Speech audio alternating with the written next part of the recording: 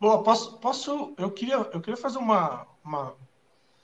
eu queria listar alguns acontecimentos, né? E aí eu queria que você falasse para ele que assim, ó, ele vai listar alguns acontecimentos nesse processo no Vasco da Gama.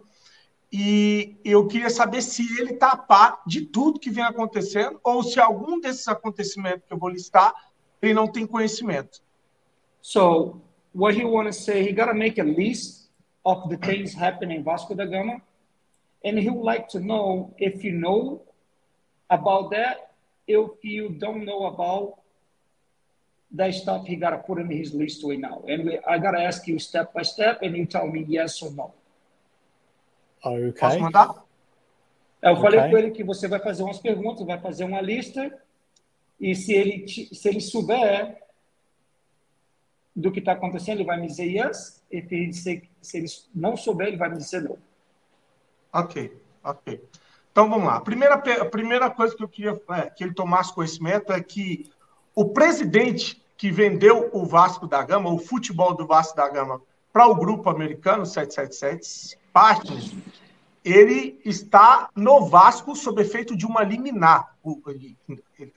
No processo, ele estava respondendo na justiça ainda, o processo ainda estava correndo na justiça, e ele não era o presidente definitivo do Vasco, ele ainda é presidente por efeito de uma liminar. Então, a 777, ela fez negócio com o presidente que estava no clube por efeito de uma liminar. Ele provavelmente não deve saber.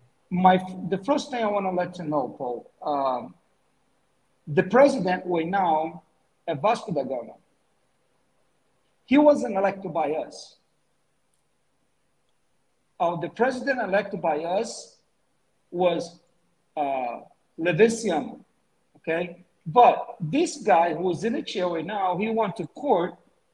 He got a court order to take over the seat and to the process going through the court, the Supreme Court.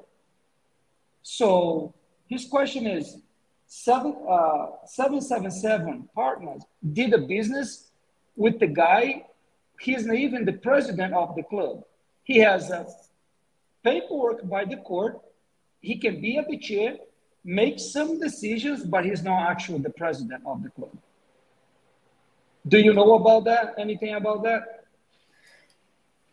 I have been told this story, yes.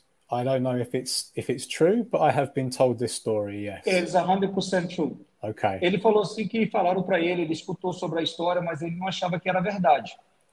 Yeah, it was a big manipulation on that. It was overnight manipulation. We went to bed with one president, wake up with another one. Vanderlei, faz essa pergunta aqui para ele. Eu ia perguntar, Fabinho, já está engatilhado. Eu concluí a lista rapidinho, até para se ele fizer ela de uma maneira mais bate-bola, curta, se ele sabe que a empresa, ele deve saber que a empresa foi aberta no paraíso fiscal, vou pular essa. Se ele sabe que o CEO que negociou a venda do Vasco, hoje é CEO contratado pela 777. So, do you know about the CEO from Vasco who negotiated the contract with 777 Partners for Vasco da Gama? Now was hired as a CEO from 777. So first he did the negotiation. Now he got a job as a CEO of the company. I did not know that. No. Ele não sabia disso. Olha a risada dele. Pois so you have told me, big smile on your face, Paul. So you have told me something very interesting. Thank you. Mais uma. Na primeira janela do Vasco, a 777 só começou a contratar depois que vendeu o Andrei Santos ao Chelsea. E os mais de 100 milhões feitos em contratações, ela deu cano em todos os clubes que ela fez o negócio. Ou seja, ela não pagou nenhum clube que ela adquiriu jogadores na primeira janela. Ele sabe desse calote? So the second thing he want to let you know, on the first window of the soccer time to Brazil, 777 did not hire no new players until they make the sale of the soccer player Andrei to Chelsea. Yep. Then as 130 million reals was invested on players after that time But once again, they did not pay the bills. Mm-hmm. Are you aware about that? Yes, there was a disagreement over what was owed to the player when he left. I'm aware of that, yes. Ele está sabendo, sim, dizer que foi discordamento entre o jogador e eles. Ele está sabendo. Tá, e para finalizar, só sobre os empréstimos que saiu no balanço contábil da empresa, que a 777 fez 2 empréstimos, um num banco nacional, que é o BMG, e outro num banco alemão, com juros de 22%, que passam de 40 milhões de reais.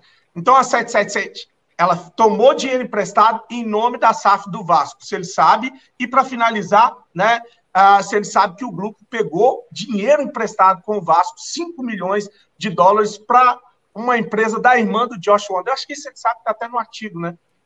Yeah, what he said, 777 partner did 2 loans with the 2 different banks.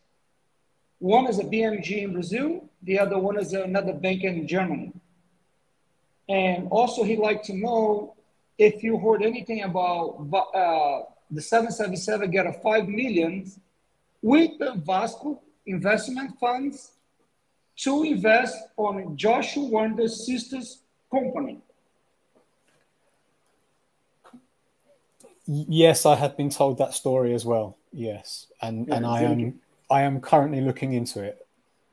Ele ficou sabendo, só que por enquanto ele está fazendo investigação. And when you know about that, could you please let us know so we can have some more information in our hands? Absolutely. Eu falei com ele que quando ele souber mais informação sobre isso, deixa eu falar com um da gente, para a gente ter mais informações em mãos.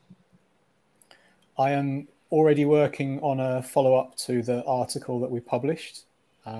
Both me and my colleague, Filippo Clare, already have a lot of new information which we think deserves to be published about all of these clubs and about the company itself. So you will see another article from us published at some point.